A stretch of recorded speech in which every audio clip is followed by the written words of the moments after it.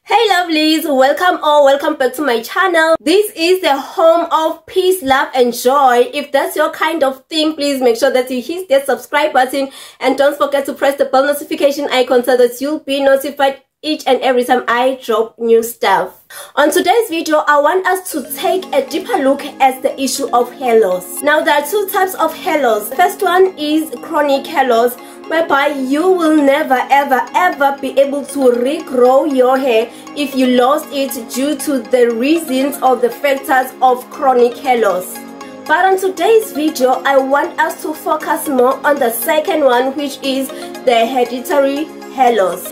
Hereditary hair loss can be genetic and you can inherit it if it runs through your bloodline. It affects both men and women. In men, if your grandfather had a bald spot like right here, possible chances are your father will also have a bald spot on the same area.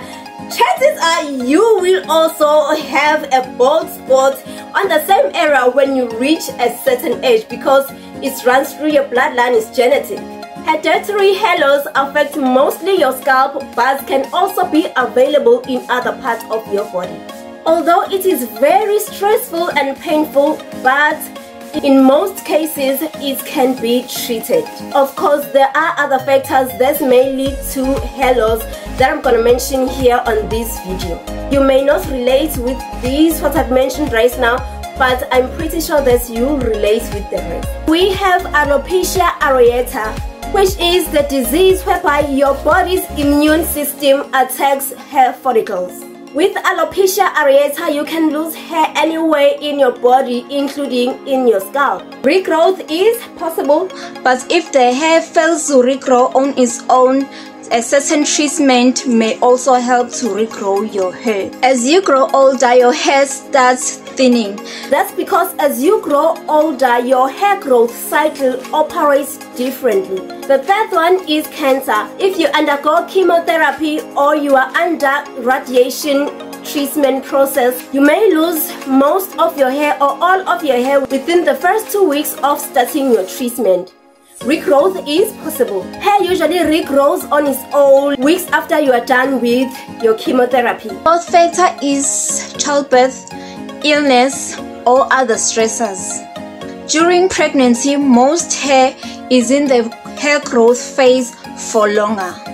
Hormonal changes that occur 3 to 6 months after giving birth can cause your hair to shed. This is called postpartum telogen affliction. Stress hair loss typically occurs about 3 months after the stressful event. You may be going through a difficult time because of the death of a loved one, or maybe you are going through a divorce and you notice that your hair will start thinning, especially your edges. But good news is regrowth is possible. Next one is hormonal imbalance. The most common cause of this imbalance is called polycystic ovary syndrome.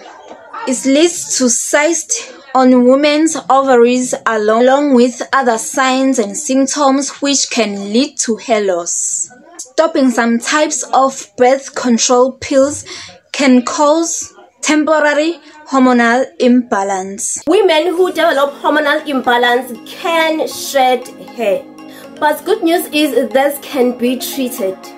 The next one is scalp infection.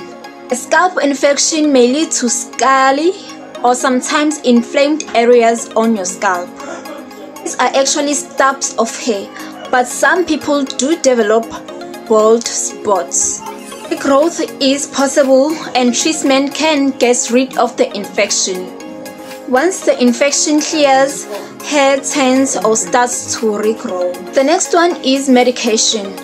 A possible side effect of some medications is hair loss. If you think that your medication is causing your hair loss, kindly ask the doctor that's prescribed it to you if the possible side effect is hair loss.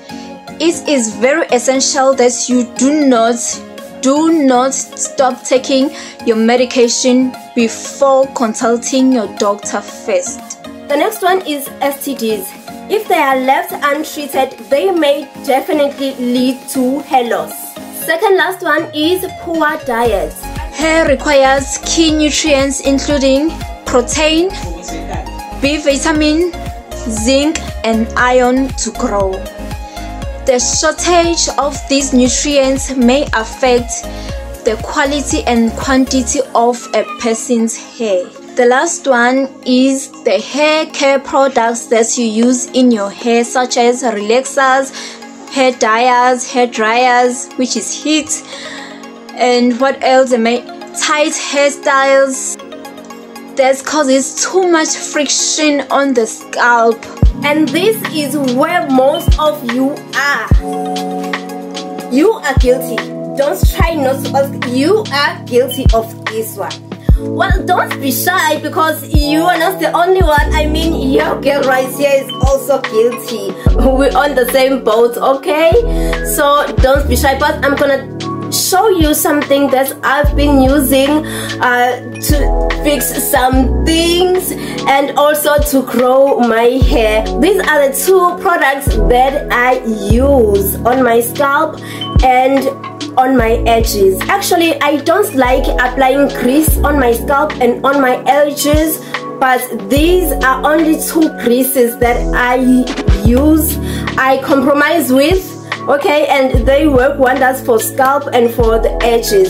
As you have seen on that video was like taken on 2020 maybe.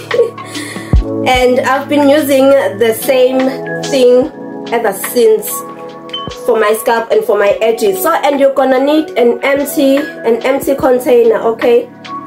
So you just take this and you insert it here.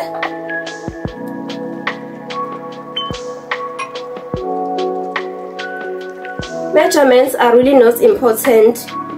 It depends on you how much you wanna use. This is a hair vision fertilizer. I got this one from Beauty Zone, and this one is simply just a soulmate African herbal hair grow. And obviously with a spoon, you're just gonna scoop a little bit of this and add it on top of this.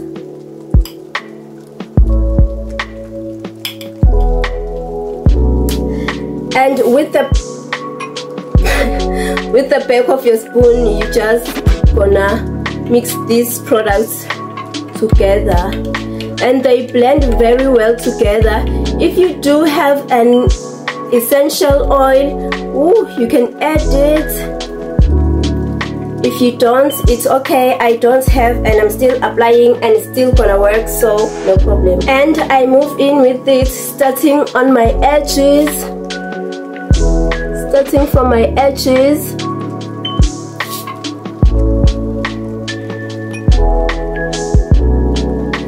As you have seen, guys, on that video, I barely had anything right here, but look at your girl today. The edges are trying to edge. I'm showing you guys stuff that works, so make sure that you subscribe, because why not?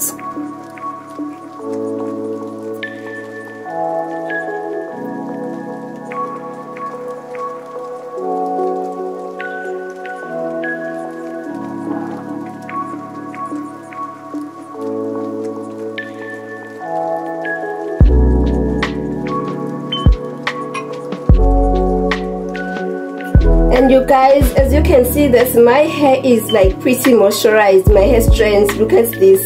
This is a moisturizer, and if you did not watch the video whereby I was moisturizing my hair, showing you guys how to moisturize my hair, please go ahead and watch it, and make sure that you subscribe for future uploads to help you grow your hair. Your hair should be moisturized.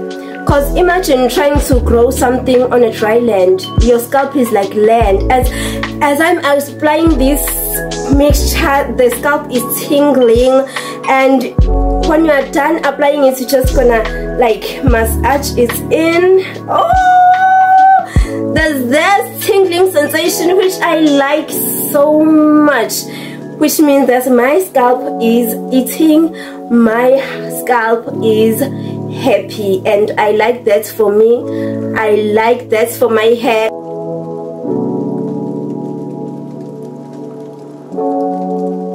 And voila, I'm done moisturizing my hair. If you did not watch my moisturizing video whereby I was moisturizing my hair strands and my ends, please go ahead and watch that video. It's gonna help you a lot. And here it's depleted, okay? So we used the whole thing and my scalp is happy, my hair is happy, like cha. Thank you for watching. May the peace of God rule in your heart. I'll see you on the next video.